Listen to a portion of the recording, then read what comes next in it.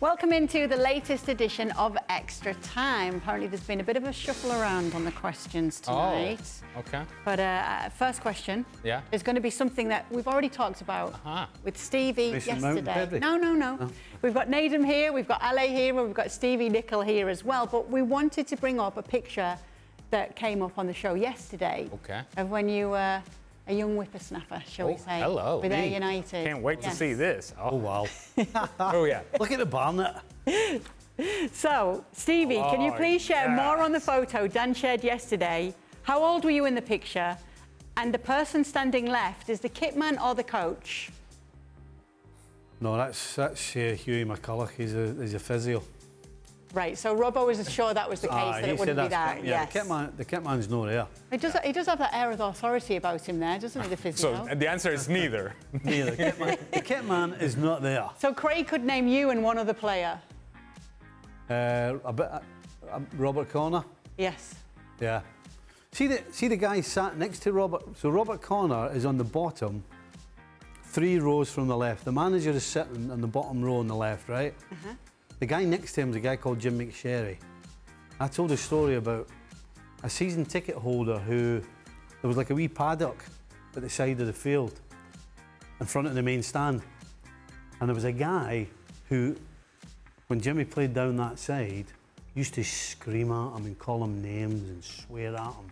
And just berated him constantly. And Jimmy had enough. So what he did was he found out where he lived or where he worked.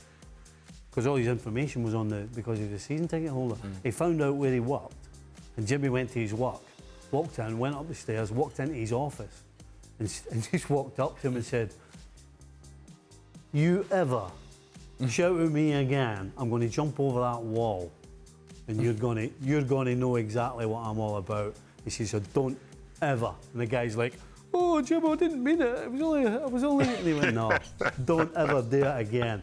Otherwise, I'll be back at your work and I'll be giving you a mouthful." And he walked out. And never again? Never again. Oh, the guy was like, "Well done, Jim. Well played. Go on, Jim. Well done." I have a question about the picture itself, Stevie. Why is it taken on an angle? Why is it not from the front so that we actually see everybody? Huh?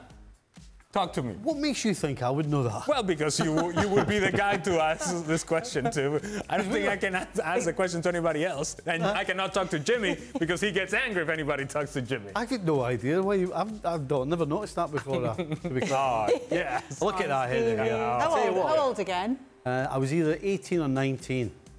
I bet you Robbo would like some of that hair, wouldn't he? Well, I would like some of that hair. Or Nedum. Hey. Bit of ginger. Hey, you love that. Bit of ginger. Could you pull it off, Stevie? If you let your hair grow, could you pull that off again? No. The Dracula bits. See the Dracula bits at the side? Yeah, they're winning. They're not coming back. Yeah, they're winning. Dracula bits are winning. It's not quite a 2 and a 3, is it? Yeah. It's funny, actually, because my son, when he gets a really short haircut, his is shaped like Eddie Munster. Yeah. I've got Dracula and he's like Eddie Munster. It'd be great at Halloween. Tell you what, I wouldn't have to get dressed up. All right. What's the over or under for baffling refereeing decisions in the Premier League this weekend? What should we set the bar at? Well, it's not a surprise anymore, is it? Should we set it at 5? No, too high. 3? I'm going with 2. I'm going with 2. Yeah, we'll go with 2. I'm going to... OK. Definitely 1. Now, baffling is a word that we really need to address here. So it's like, throw your arms up. Are you serious? OK, I'm going to say 2. Right. I'm going to say 1. 1? Yeah. Nedum? I'm going to take the over. I'm going to say 4. I'm going to go for 4. Oh. All right. Goodness. Nice. When was the last time there was ever 4? Wow. Ever. See, this weekend. It depends. It's your perception, isn't it? Yeah, of what? Ask the ref. We usually have about 6 topics, don't we? Yeah, but it's from all over the world, not Premier League. A lot of it's from the Premier League. I saw Craig and Shaka got all excited about Ask the Ref.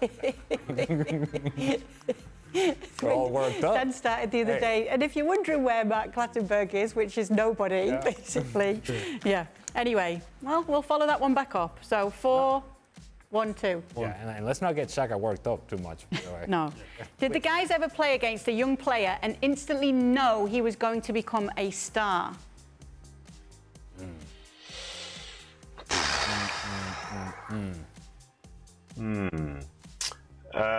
Yes, and they started and kind of fell off a little bit, but I remember playing for England under 21s, and it was against Montenegro, and their captain was 16 years old, and it was Stefan Jovetic, and he ended up having quite a significant career to a certain point before he had a few injuries. But yeah, I thought a 16-year-old captain in under 21 side, this is probably going to be the guy.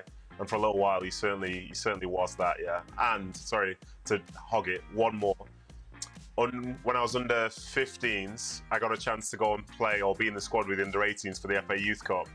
And I just got called from school, so I literally came from school and said, oh, we're going to go and play Everton. And there's this young guy who's supposed to be pretty good. That young guy was Wayne Rooney, and at 16 years of age, I watched him dominate all the under 18s, and then the next season he was playing in the Premier League, and I think his career wasn't too bad overall. Wow. Look at this guy, he's pretty good, and it was Wayne Rooney. Not bad. Anyone stand out for you? Playing a national tournament in Venezuela where I was representing my state, and we're playing against a state where Juan Arango, who arguably is the best player in the history of our country, and I thought I was pretty good at whatever age it was. It must have been 13, 14. Man, this kid was something else with that left foot. Now, even back then, at the level of arrogance, and you give me the ball, I'll resolve it for us. Don't you worry, we're gonna win this game. We ended up winning in penalties, but Juan Arango in that game was just running circles around us. I'm like, yeah, that guy's pretty good. That guy's pretty good. And I didn't know who he was, and then we sort of kind of came back together at the national team level, and he had become a superstar, the best player in the history of our country. I can't say anybody when I was playing because I was generally too busy concentrating on what I was doing. So coaching. But towards the end of my career, though, I played against Liverpool reserves for Sheffield Wednesday reserves, and there was a little kid up front. I mean, he was a wee squeef. He was about 5'4". He was like that, and I was like, "Oh, I'm gonna have an easy night tonight." And then 5 minutes later, just after the kick-off, there's a ball played up to him. And I'm still standing like this. Where's he gone? He was gone. The ball was in the back of the net. And I was on the bus on the way home and thinking, I think it's time I pack this game, man. Yeah. I've got some wee squeef kid running rings around me. I don't know what day of the week it is. I need to pack this in. And about 3 months later, he was playing in the World Cup for England. Michael Owen. I knew you were going to say it. Michael Owen. I had no idea who he was until that night. Until after that night. How did you describe him? A wee squeef. It's a wee squeef. You know, a wee I don't squat. even know that. You know, a wee squat. A little square. You just go like that, out the road, you. Yeah. What is the most annoying question you've been asked by a journalist back when you were playing? Nedum's eyes are lighting up a little bit. I'll give you the worst one ever. Go on, Stevie. Are you going to resign? Honestly.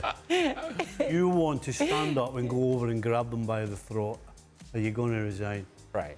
Honestly. Well, so I had just scored a hat trick. I was playing with the LA Galaxy at the time. You know, you scored a hat trick. Hey, here we go. At the time, I was one Moreno in MLS. There was another Moreno in MLS, and that was Jaime Moreno, who for those of you that do not know the name of Jaime Moreno, one of the best players that MLS has ever had, and a prolific goal scorer, historic player from Major League Soccer. And a former Borough player. Okay, well, that too. In any case, so reporters, they huddle around me in the locker room. You get that sort of access here in this country.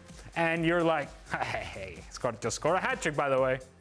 Mind you, against DC United, the team in which Jaime Moreno played. Okay. They show up, Jaime. I'm like, as soon as they said Jaime to me, I tuned out the rest of the question. I said, I think you got the wrong Moreno. Next question. And I mean, it was so like, it was such a slap in the face and such a reminder of, even at your best, you're still nobody. and it's a sort of, but it's a sort of motivation that you use for yourself. It's like, even at your best, you scored 3 goals, you think they would get your name right. They didn't. Motivation to keep going.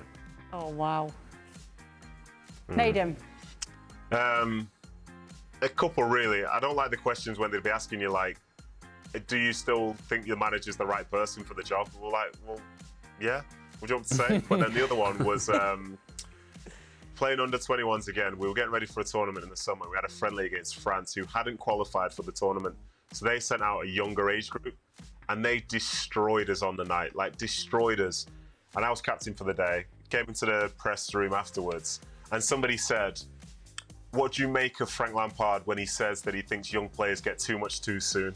And this was me captain of the under-21s. And I'm like what?